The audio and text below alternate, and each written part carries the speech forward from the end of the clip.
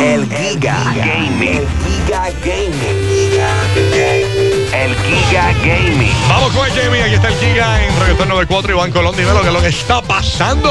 Bueno, corillo, para los fanáticos de los juegos de carros, ya Microsoft anunció que el 4 de octubre van a estar lanzando el demo de Forza 4, que es la competencia directa con Gran Turismo, y uno de los mejores juegos de carrera de la industria. El jueguito está bien nítido, pero bien gufiado.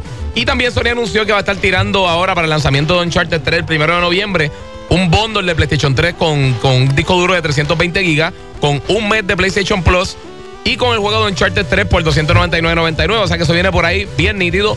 Además de que anoche, ya por la tardecita, ya ayer como a las 11:30 de la noche, Activision lanzó los nuevos mapas, el Resurrection Map Pack para PlayStation 3, que son los últimos mapas que van a estar saliendo para Call of Duty Black Ops. Ya estaban disponibles hace un mes en Xbox 360, pero ahora están disponibles acá. Entonces también, mano, para la gente que está buscando las tablets y eso, mano, ahí me dieron para hacerle review ahora de la tablet nueva que va a estar saliendo la semana que viene de Sony, la tablet S. La estoy viendo aquí, está brutal. Es la primera tablet, en verdad, lo más que interesa aquí por lo del gaming y eso, es que es la primera tablet que es PlayStation Certified. Va a tener el PlayStation Suite cuando lance un poquito más adelante con la tablet.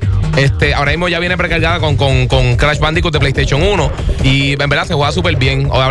También tiene Honeycomb 3.0. Sí, está bien. ¿De cuántos gigas viene más o menos? Esta viene 8 gigas, pero tiene se le puede expandir con una tarjeta SD card de las grandes hasta de 32 gigabytes. Pero lo más que viene es de 8 gigas.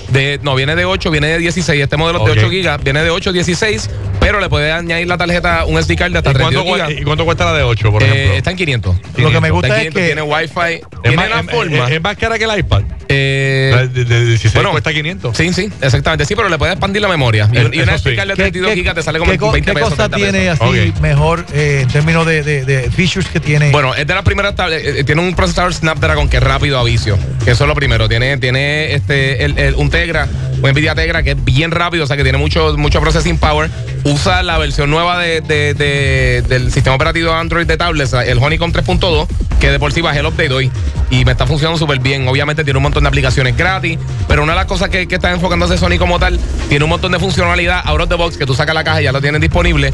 Por ejemplo, lo puedes usar de control remoto con cualquier televisor. Incluso tiene un setting para usarlo como control de DVD el 360. Del Xbox 360. O sea que tú puedes coger cualquier DVD player, Blu-ray player, lo que sea, te funciona de control remoto. También te funciona con media remote a través de wireless. O sea, tú sabes estos controles remotos que siempre tú ves en TV Crips y eso, bien brutales de pantalla, que te valen 500, 600 mil pesos. Pues lo tienes ahí ya. Lo tienes aquí ya disponible. También pues tiene un montón de funcionalidades que tú puedes transferir video por DLNA, que eso es un protocolo de comunicación entre diferentes equipos que lo usa Windows Media, lo usa PlayStation 3.